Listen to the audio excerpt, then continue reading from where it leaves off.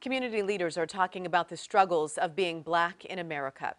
Candidate for governor Jennifer Caroll Foy hosted a virtual meeting last night. Police brutality was the focus of the discussion.